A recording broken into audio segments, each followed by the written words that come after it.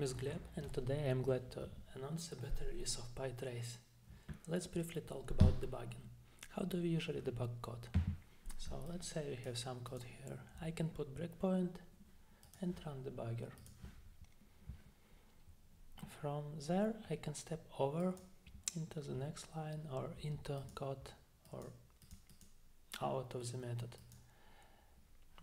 Yeah, then we trapped into debugger point, so if I don't want it, just disable this, I can go out of this. But how do we go back? So in order to go back, I need to restart entire debugging session. And let's say I want to see what is the variable when iteration loop will be 9. So I need to click 9 times to just go see what happens there. It may not look complex on this example, but you can imagine your use case. So, and another issue is this, that I need to constantly switch between running code and inspecting its state. And there is no way to see what's input and output of method where. So yeah, I don't know what return from run. So it's just not very usable. So is there a better way? Oh yeah, it is. So this is what PyTrace is for. So in order to use it, so PyTrace allows to record execution and allows you to analyze it later. So in order to do this, I just put trace attribute in there and import it from PyCrunchTrace. So you can install package using following command: pip install PyCrunchTrace. I already have this installed, so I can use my code.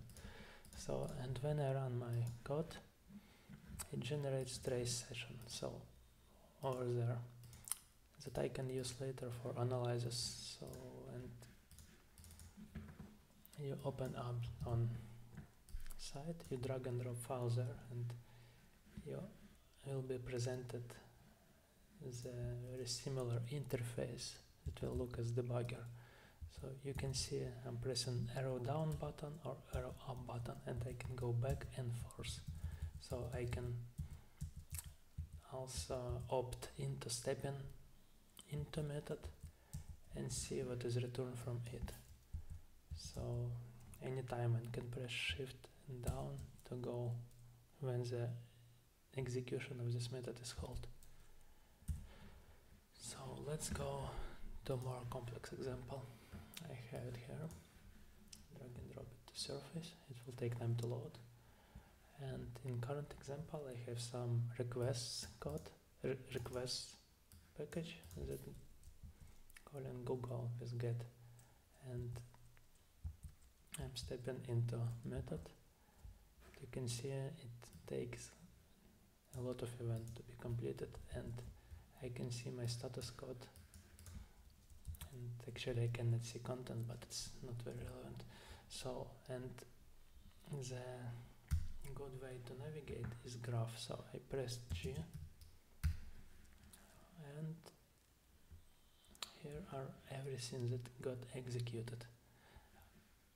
So I can scope to this method like using, I'm holding command and clicking on a graph. So let's say I want to see what's going there, holding command and clicking on a graph.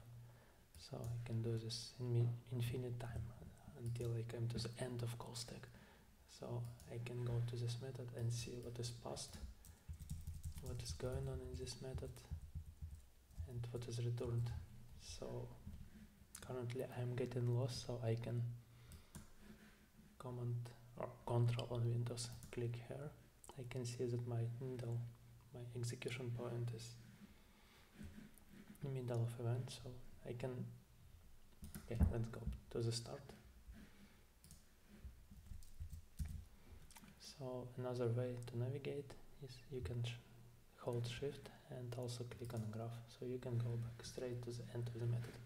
So I'm going back to my previous recording that we did.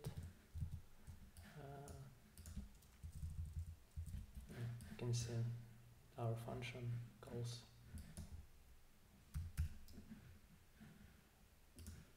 how many times it calls. So I can hold shift and click, and it will bring me to the return.